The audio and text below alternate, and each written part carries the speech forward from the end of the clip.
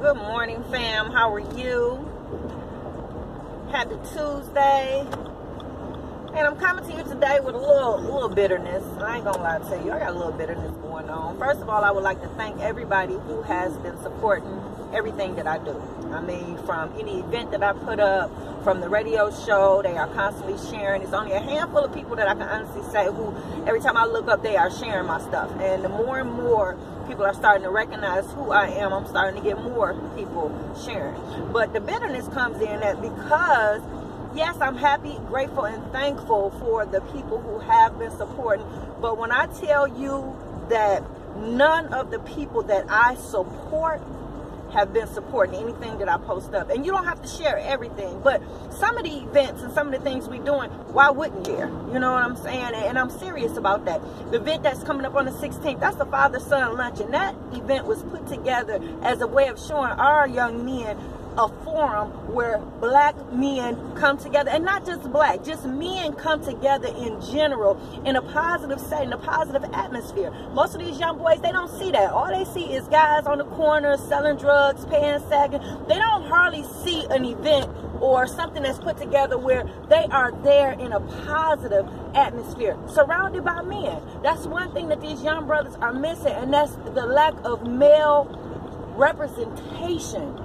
Yes, and it's sad because when I look back on everybody's cabaret that I come to, everybody's dinner who I come by, everybody's piece of kits I buy for their kids, every birthday party when I come and support and bring a gift, none of them jokers, none of them is supporting nothing that I do. How hard is it for you to just share something on your page? And yeah, I'm tripping this morning. I'm not even gonna lie to you because I'm real bitter about it. Everything I do is positive.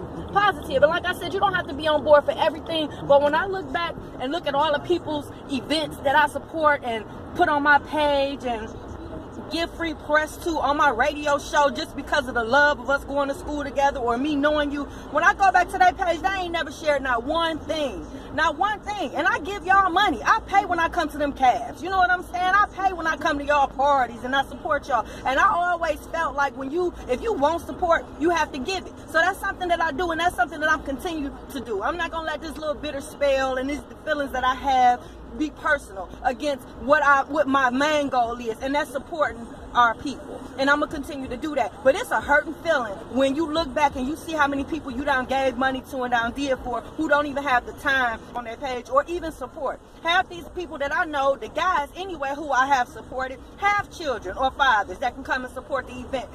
You don't share it, you ain't bought a ticket, and it's all good. It's all good because the people that's supposed to come to the event will be there, and it's still going to be a success. But it's heart-wrenching when I go back and look and see that nobody supports me. And that's sad because I support everybody. I see why people move away from the D and never come back. They move away and get successful and they don't come back. And I understand that now. I used to talk about them and I used to, judge them. And yes, I have judged them because it's like, why you won't come back and help your community? Why? Now I see why they don't. Because your community don't help you. Your community don't support you. And I don't know if that's all around. I'm just speaking from the D.